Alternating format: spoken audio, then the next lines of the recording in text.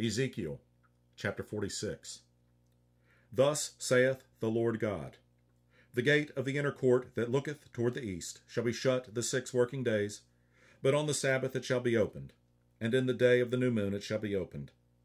And the prince shall enter by the way of the porch of that gate without, and shall stand by the post of the gate.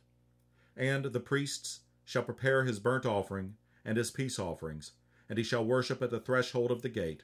Then he shall go forth, but the gate shall not be shut until the evening. Likewise, the people of the land shall worship at the door of this gate before the Lord in the Sabbaths and in the new moons. And the burnt offering that the prince shall offer unto the Lord in the Sabbath day shall be 6 lambs without blemish, and a ram without blemish.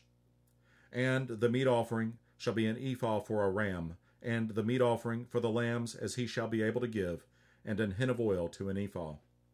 And in the day of the new moon it shall be a young bullock without blemish, and 6 lambs and a ram, they shall be without blemish. And he shall prepare a meat offering, an ephah for a bullock, and an ephah for a ram, and for the lambs according as his hand shall attain unto, and an hin of oil to an ephah. And when the prince shall enter, he shall go in by the way of the porch of that gate, and he shall go forth by the way thereof. But when the people of the land shall come before the Lord in the solemn feasts, he that entereth in by the way of the north gate to worship shall go out by the way of the south gate, and he that entereth by the way of the south gate shall go forth by the way of the north gate. He shall not return by the way of the gate whereby he came in, but shall go forth over against it. And the prince in the midst of them, when they go in, shall go in, and when they go forth, shall go forth. And in the feasts and in the solemnities the meat offering shall be an ephah to a bullock, and an ephah to a ram, and to the lambs as he is able to give, and an hin of oil to an ephah.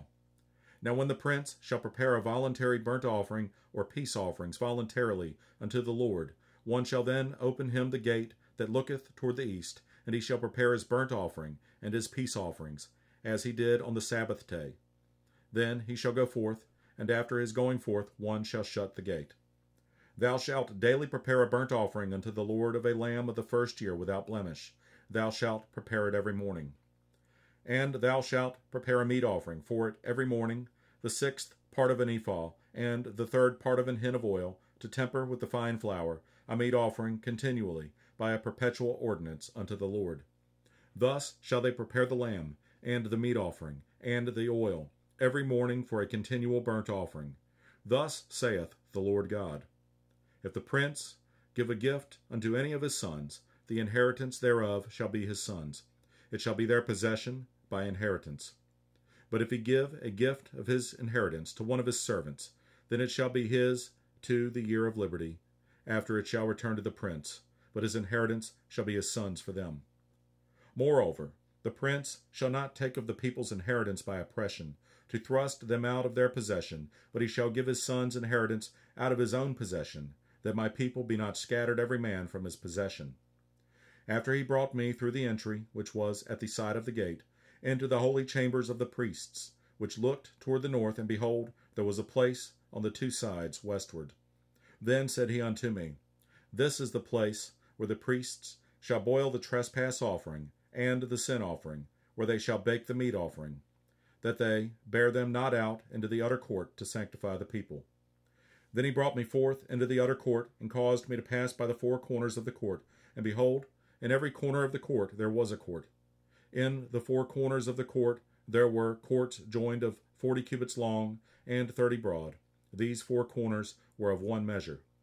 And there was a row of building round about in them, round about them 4, and it was made with boiling places under the rows round about. Then said he unto me, These are the places of them that boil, where the ministers of the house shall boil the sacrifice of the people.